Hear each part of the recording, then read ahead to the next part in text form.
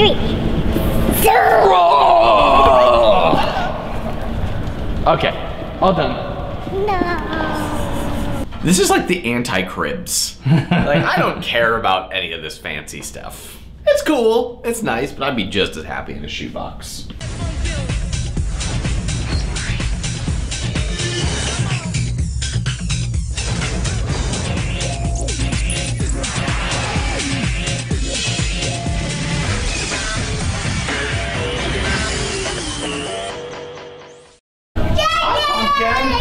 Hi, sweetie. Whoa. Grandma! Come on in. We don't want to get Grandma in the picture. You can be in the picture, Grandma. I don't want to be in the picture. We will edit all of that out. Whoa. So presidential. Hi-oh. A little warmer. It does feel warmer in here. It's like an apartment, right? See? Yeah. Whoa. It's like a bar area. Grandma's gonna be in this. Was that, sweetie? Yeah. See you later. All right, now listen, no matter what you do, don't go in this room. All right. No one's allowed in this room, okay? You're welcome to look around, but no one goes in this room. Sounds like a Understand? challenge. No one enters this room. If you enter this room, there are dire consequences. Ooh. Not a bad view.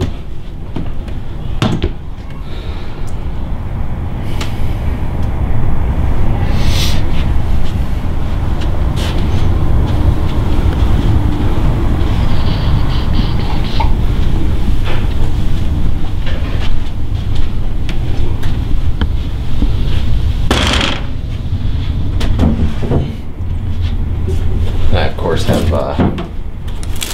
costume for later. I heard you got a hat. Oh, yeah. It says, make red hats wearable again. You notice that? Like, anytime anybody's wearing a hat, you're like, make America great again hat. This is the world's most confusing shower. It's very moody. It's definitely a female. It has 2 settings, boiling magma hot and butt ass cold. Sorry, those are the 2. And this is a weird, like, there's like seating area for friends in case you want to bring people in. I don't know what's going on in this presidential suite. I'm fine. I'm fine if you put me in a shoebox. Just put me in like a small apartment. I'm happy. This is like the anti-cribs. Like, I don't care about any of this fancy stuff. It's cool, it's nice, but I'd be just as happy in a shoebox. Did Naz make you stay here? Naz made me stay here. I tried to give it to her. I was like, you're the one working hard. You should stay in the presidential suite. She's like, no, you should have it. You should get. All right, I'll take the presidential suite. Okay. But this is the place.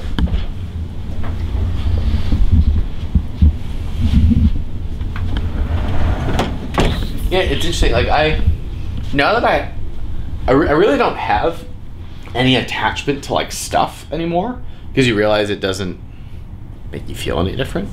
And so once you have it, now I appreciate it, but I don't want it. Like, I don't feel like incomplete without stuff. It's a nice thing being at a place where you just want what you have. That's like, that is winning. Wanting what you have.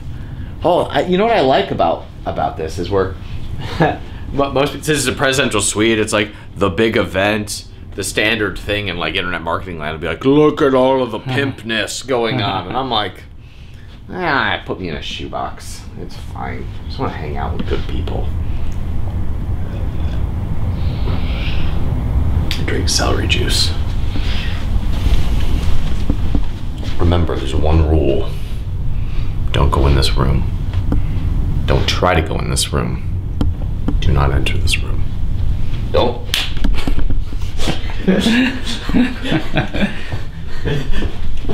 This is Alfred B.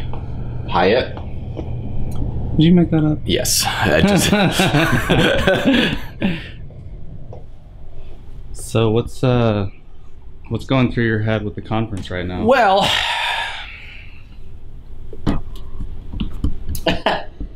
this is my blankie. It's a funny story about this.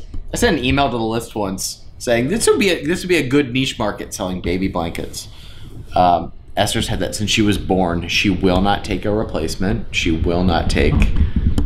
Like we bought her a replacement once, and she calls it 2 night night because that's night night because she takes it to night night with her, and she will not take a substitute. It's really funny.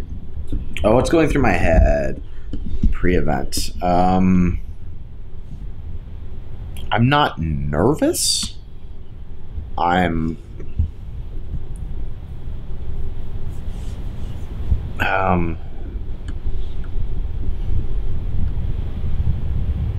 not scared. I'm like concerned because I want it to be great. I want everything to be right. I want everyone to have an amazing experience.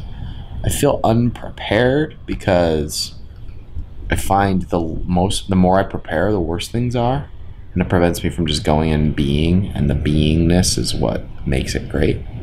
So I feel unprepared. I feel a little I always get really introverted at these events because everyone knows me and I don't know everyone, and that makes me like I appreciate it, but there's also like a if you go to a party and you try to remember 25 names and then it's 500 people who know a lot about you, that's a lot. People have listened to hours and hours and hours of your voice and videos. So maybe I should just speak to them in podcast voice. Hello, it's nice to meet you. Welcome to the Capitalism Conference. This is the ballroom. I'm using myself and our business, Capitalism.com, as the case study in this keynote. But 80% of it is about the journey and using myself as the case study so that it can be plugged into someone else's life, which is a really delicate balance. And the cool thing is, when you're in a spot where you're building a business just because you want to amplify the process of what you want to do anyway, you can open up the curtains and show everyone everything. There's nothing to hide. It's why I laugh at people when I'm like, tell me about your business. They're like, oh, I don't talk about my products. Well, then you don't actually like it. You're just you're afraid somebody's gonna take your. When you're just doing it because you want to do it, you can just be like, open book. Doesn't matter if someone tries to copy you. They can't because they're not you. It's really the uniqueness that we all have that is our greatest value and our greatest asset. Talk about that a lot. It took me years to just be okay with that. And I have always learned from mistakes. I make a decision and I cut out what doesn't work, scale what does work. And what I say in this is, I learn by mistakes for myself. I'm hoping you can learn from mine as well. I don't know if that's possible, but we're going to try. It's a very spiritual keynote in the sense of so much of entrepreneurship is self work. And most people miss that part. They skip it.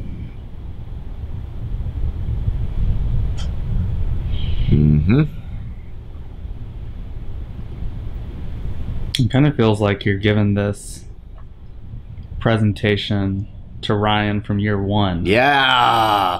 Right? Oh, you're right. Yeah, you're right.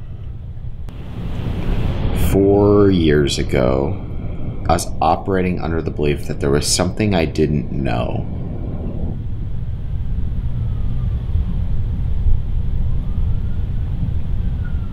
That there was something I had to figure out and find so that I could build. And as I surround myself with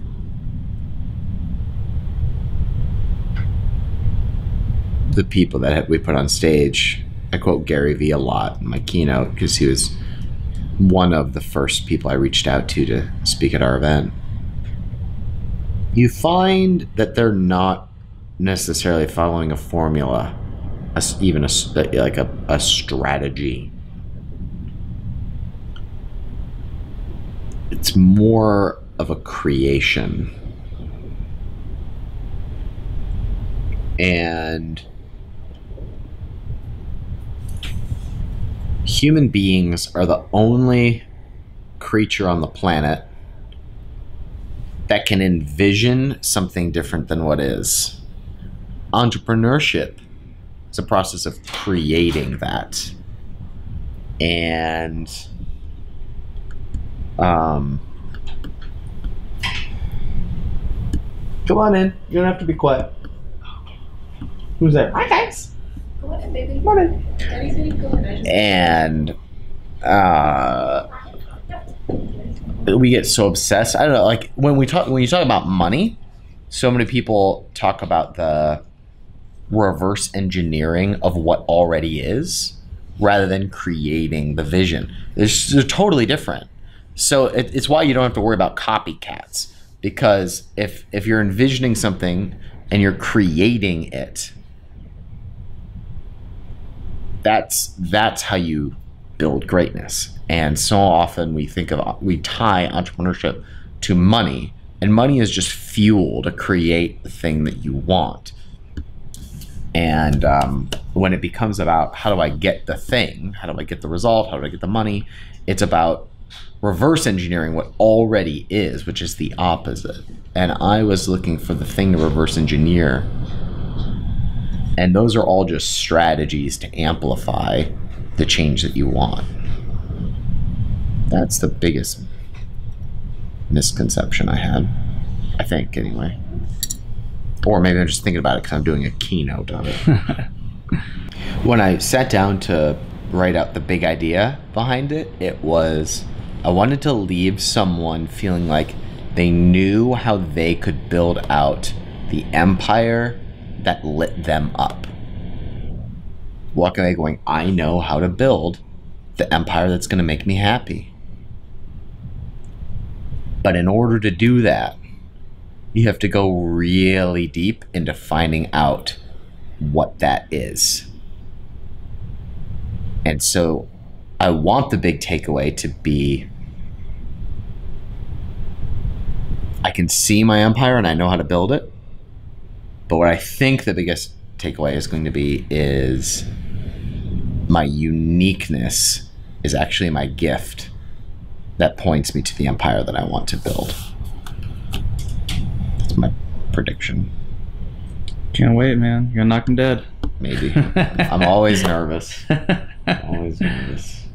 And then I get on stage and it's like, quiet. That's when I just leave my body. Yeah. Yeah.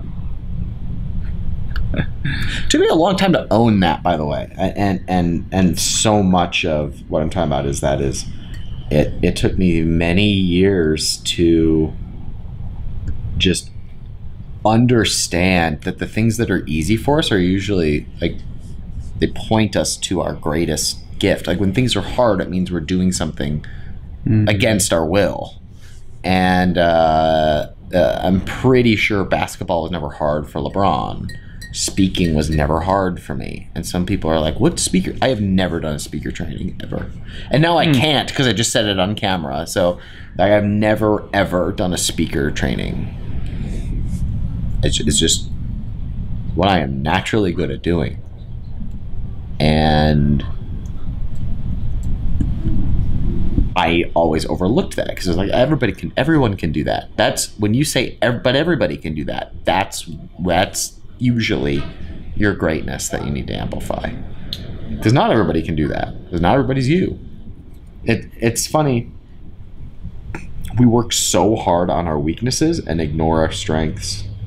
And I think, like when you're a kid, all you know is your strengths. You don't even know your weaknesses. So I think there's a lot of work to just undo the work of thinking that it's supposed to be hard and it's not supposed to be easy and natural. And like the thing that you'll ultimately be greatest at is the thing that comes natural and easy to you. It's why we're talking. All I know how to do is communicate. Right? Written, stage, podcast, video. It's what I'm best at. So you build the business around the thing that you want to amplify, and then you marry that to other people's things that they amplify, and then you get that. That's it. That's awesome. I think a lot of people, that makes sense. Like, people see Gary Vee and they're like, oh, I need to be like that. I need to be that dude. Right. It just looks cool to be on like social media. Right. That's exactly right. Saying like inspirational stuff. That's exactly right. It looks cool. It's sexy right now. It gets attention. It gets status. But you know what? Hi, Daddy. Where are you going, sweetie? You saying hi or bye? Hi. Oh, come here, sweetie. Come here. Okay, see you later. You can come sit next to me. All right. Anyway, when I was in middle school, I changed schools. I was going to the super Christian private school, in elementary school. Then I went to the middle school, and I remember my mom saying something. She was giving me a warning about trying to be like the jocks and trying to be like the everyone else. And she said, that will be popular for a while, but you know what will always be popular? Being a nice person.